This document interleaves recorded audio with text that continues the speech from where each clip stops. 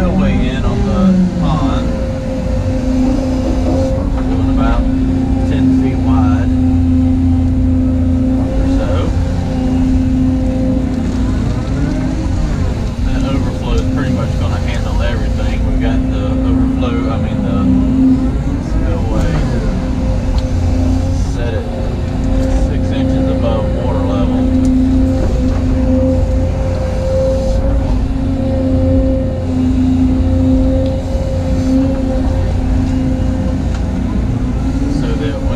Pipe is fully charged, this will start kicking in.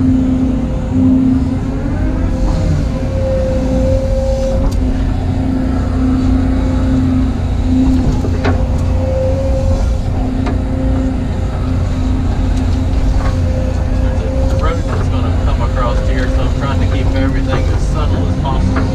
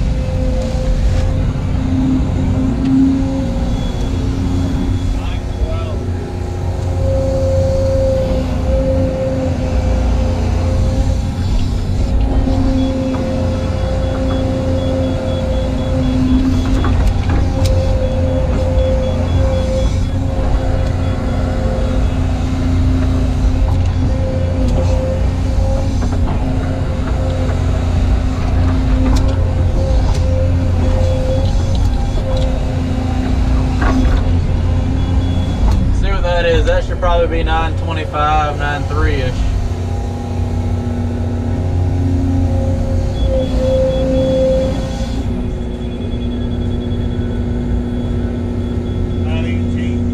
Almost 92. I'll take it down just a midget.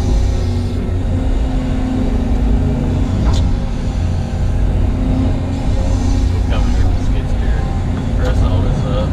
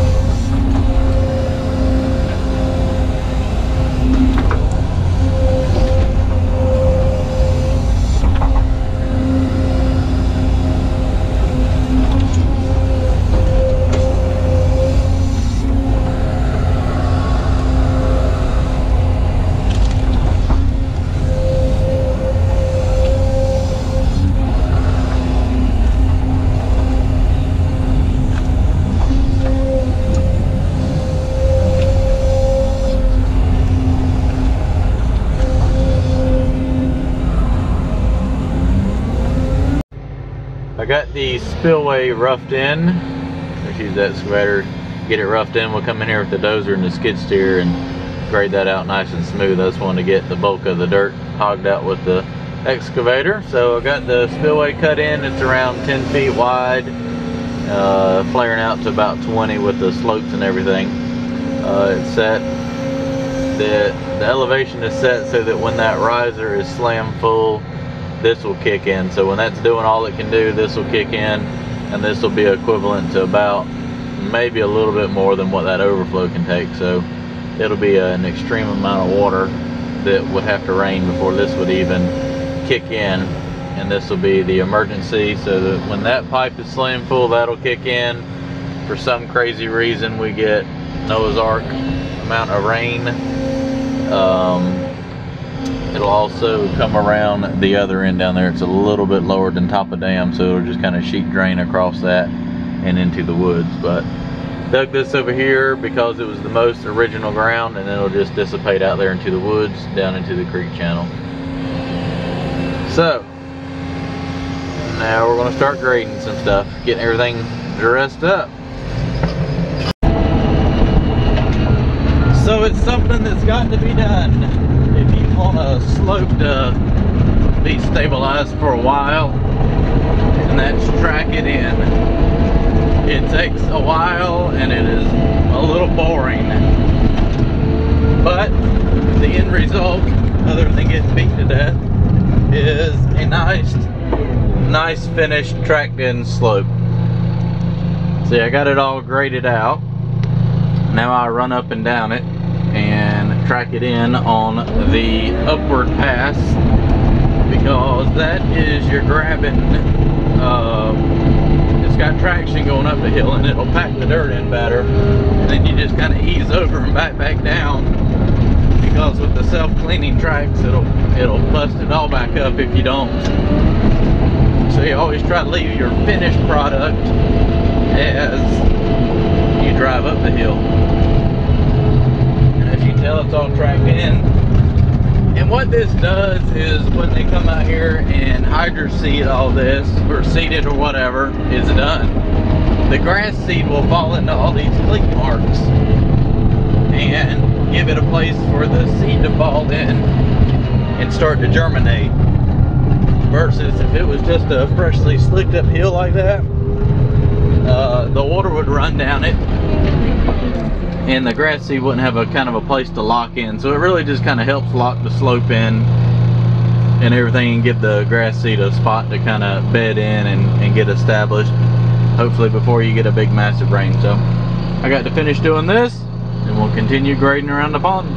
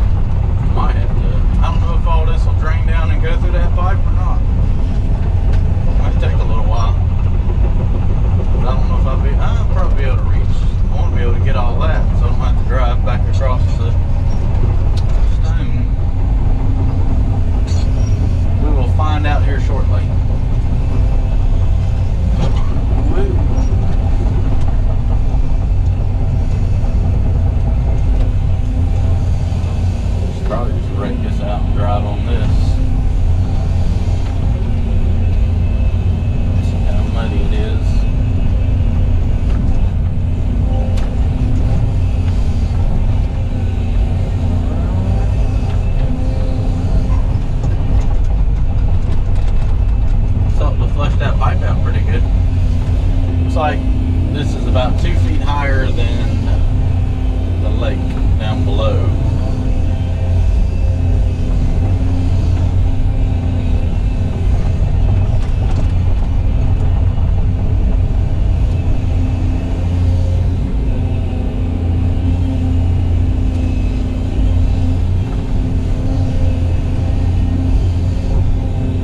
It's about to drain really good now.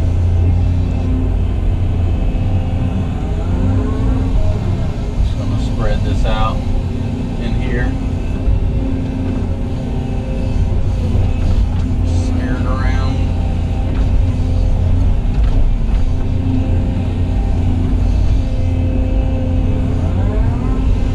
I don't suppose I can make the water any muddier down there.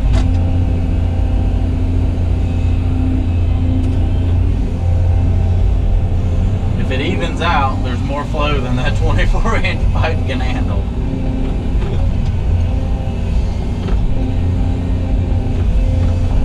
I bet you can see it boiling out on the other side though. It's going somewhere.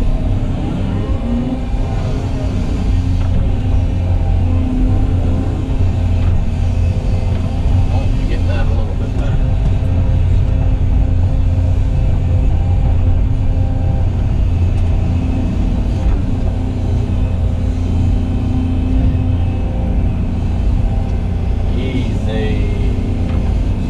Stuck down here. Oh, we're going out of sight. Steer this around over here then. Tim ought to see some flow on the other side. All this water will probably bring that side up maybe 2 inches.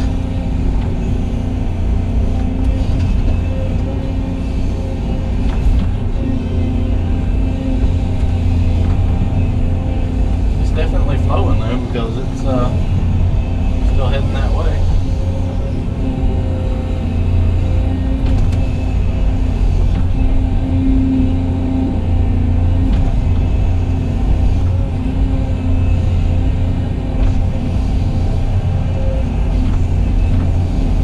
Spread this out fairly decent. It's going to be another 5 foot underwater.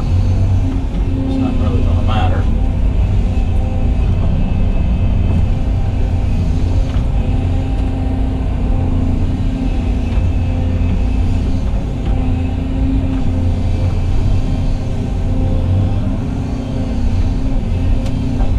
About half tempted to go walk over there and look at it. You can see it swirling over here.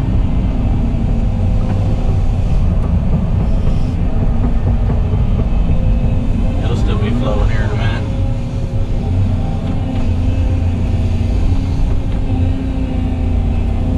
I'll walk over there and check it out. Don't splatter me.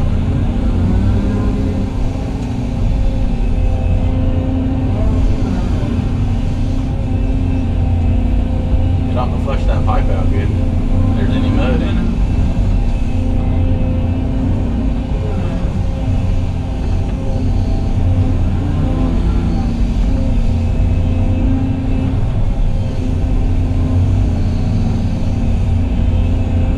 There's a lot of water over here.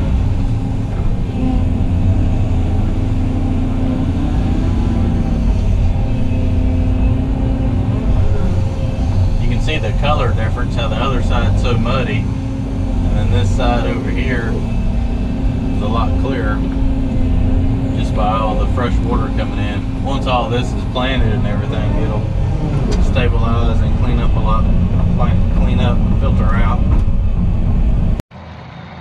Well, you can definitely tell where the end of the pipe is. Got a little flow coming out. Actually, the end of the pipe is like right there, but it's blowing it out another 20 feet. Right at, oh, I forgot there's the edge of a bank right there. That's what it's doing, is blowing up against that.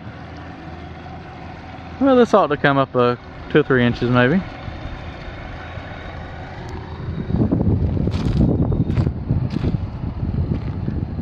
Swirling around. That'll drain down quickly. So we got good flow on the other side. just like I thought we would.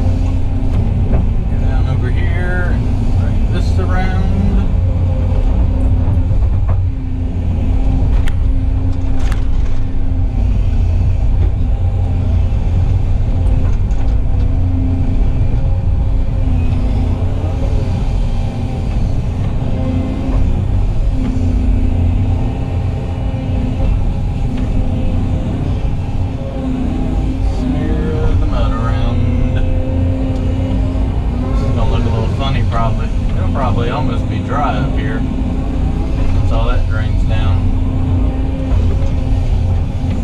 but it'll keep filling up.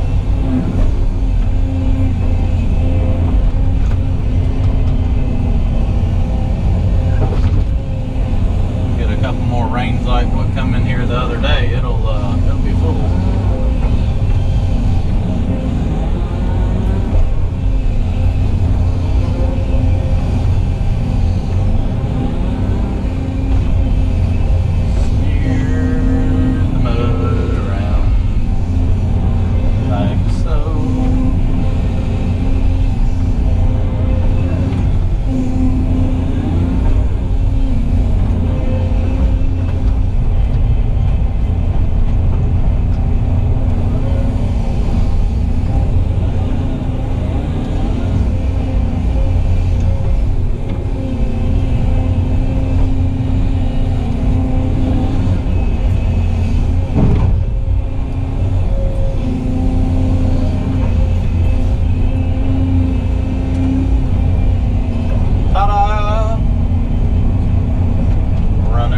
Here with the dozer, and this side will be good to go as well.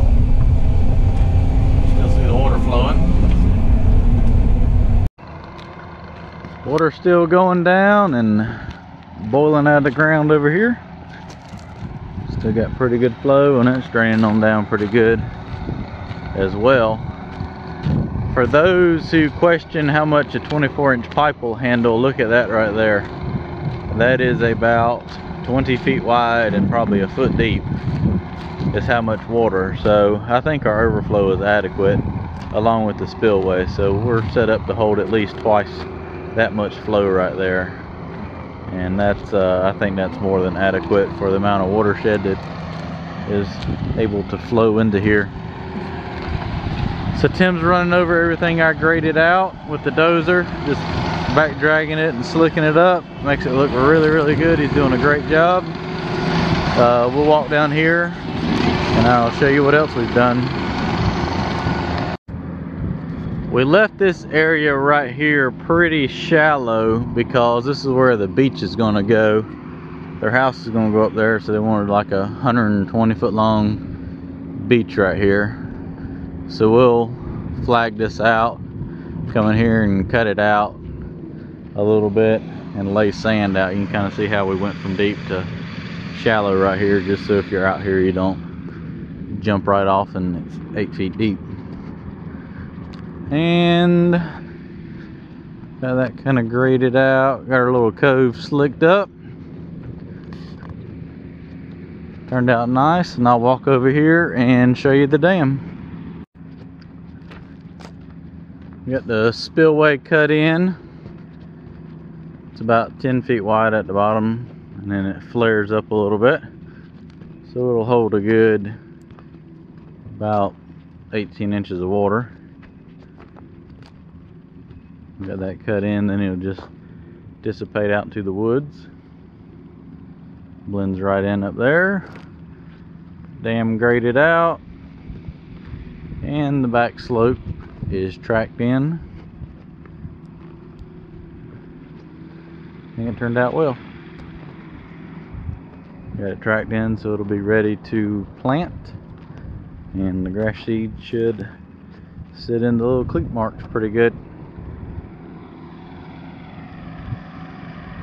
It's gonna be nice when it's full. Probably run over this front edge again and hit a few more of these clods and get them broken up. It's got about 6.5, 7 more feet to fill up.